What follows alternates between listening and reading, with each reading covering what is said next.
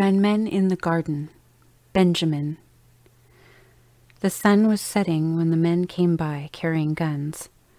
I was taking care of goats outside our field of maize when people of different colors, brown and white, not all black like us, stared at me like cobras looking at mice. One talked.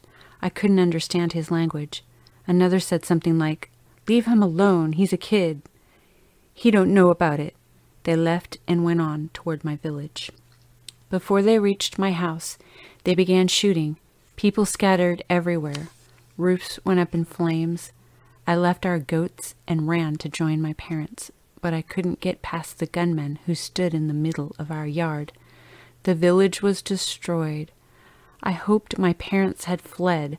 I ran back into the bush to hide, afraid that the gunmen might come back and capture or kill me. I watched them kill our cattle, set the millet and sorghum fields on fire, destroy all the things that human life needs to survive. Darkness fell and everything grew quiet. I didn't know if it was safe to leave my hiding place. I waited until I heard the sound of people. I wanted to find my parents, but I had to be careful. Step by step, I went out onto the road. "Where are you going, little boy?" They spoke my language, but they looked like soldiers.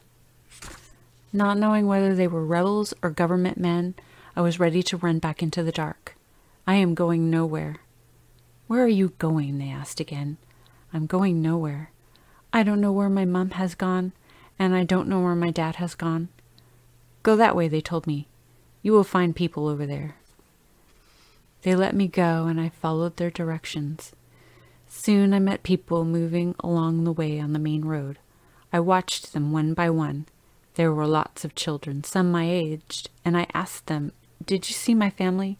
They said, "No, we are searching for our parents too." After a while, I found my cousins, Lino and Emmanuel, in the crowd. I was happy to see them, but I really wanted my parents. Lino and Emmanuel were crying and searching for their parents too. I joined them and we walked together in the dark. When we rested after a few hours, the elders came and told us, "You kids, we have to leave right away. It's not safe to return to your homes. You must come with us." We agreed because we had to. Everybody walked day and night. I was so tired that I cried all the time. Nothing else was possible. I just staggered forward, walking with Lino and Emmanuel and friends we met. Everyone wept. After 2 days, we came to a town called Ch.10. Crowds of people were moving around. My body hurt from walking for so long. Just when I most wanted to lie down in my house and be with my parents, I saw far down the street a boy sitting on a mat who looked like my cousin Benson. I was happy to see him because he was a little bit older than me, and I thought he would know what we should do. "Benson!" I called out. He didn't hear me. He was sitting alone, thinking too much, thinking of his family. I yelled louder, "Benson!" He looked around once and didn't see me waving. He looked shocked.